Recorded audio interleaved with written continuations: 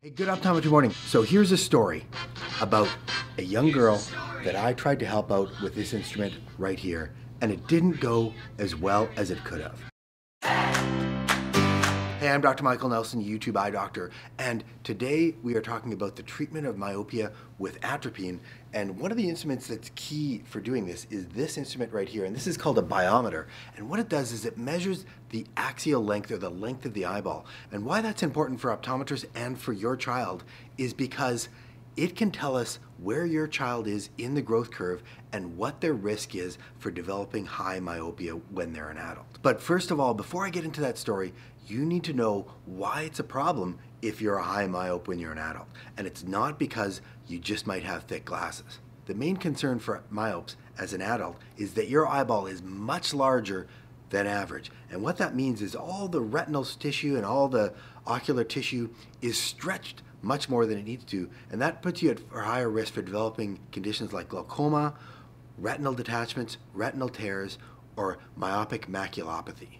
And those can cause reduced vision. So if we can keep your eyeball from being really large to being a little bit smaller, that can reduce the risk. So this young girl, she first came and saw me for an eye exam when she was about 8 years old, and already she had a pretty high prescription. Her prescription was about -5 diopters, which is much, much higher than we would expect for any 8-year-old girl. Now, we took a measurement of her axial length with this biometer, which tells us how long her eyeball is, and it showed us that her axial length was over the 98th percentile, which means she was at much higher risk for developing higher myopia, because basically when you're 8 years old, you still have a lot of growing to do, and your body's gonna grow, and that's also gonna include your eyeball. And so I recommended and encouraged this family that we should do some type of option to slow down the myopia in this child. So because of her high prescription and her high astigmatism, we didn't have a lot of options at our disposal. So the myopia management lenses that were available at that time didn't go up as high in her prescription as she needed. Likewise, the myopia management contact lenses did not go as high as she needed in her prescription. So one of the only options that left us with was with low-dose atropine eye drops designed to slow down the growth of the eyeball. So I encouraged the family, gave them lots of information on what they should do. But unfortunately, for whatever reason, whether they got busy, other things that were a priority, they chose not to choose that option. So I saw them the next year when the girl was 9. And so we took another measurement of her axial length of her eyeball, and her eyeball was growing even more. And so I said, we really should consider some type of option like low-dose atropine eye drops to slow down the progression of the myopia.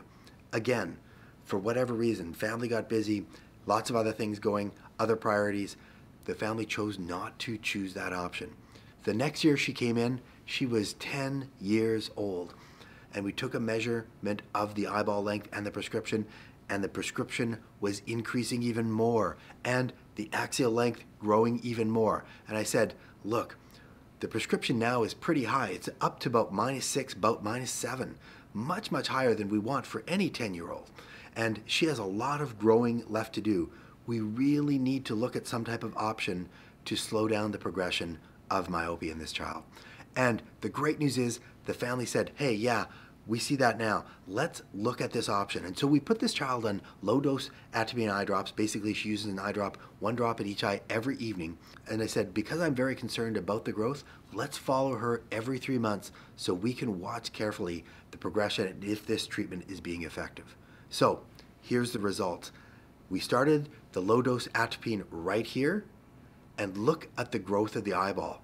It almost stopped the growth of the eyeball completely, and likewise, it stopped the progression of her myopia. Now, it's only been about 6 months that this child has been on the low-dose atropine eye drops, but I am super, super excited that we can slow down the growth of the eyeball in this child and likely slow down the progression of the myopia and hopefully reduce her risk for eye disease as an adult. So she's going to be on this atropine eye drop for quite a few years. She's only 10, but she's not having any symptoms. There's no issue using the eye drop, and it's effective. And so this is a great news story and a common situation of what happens when we put children on low-dose atropine to slow down their myopia. Now, the big regret that I have in this situation is that I wasn't more persuasive when this child was younger to try to get this family to use the atropine eye drops for their child. But I'm so happy that she's on it now, the family's happy, and things are going great. And so the take-home message that you need to have is if your child is myopic, or if your child is not myopic and it has a high axial length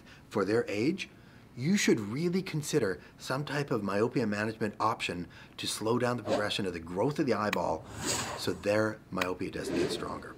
And with that, have a great optometry day.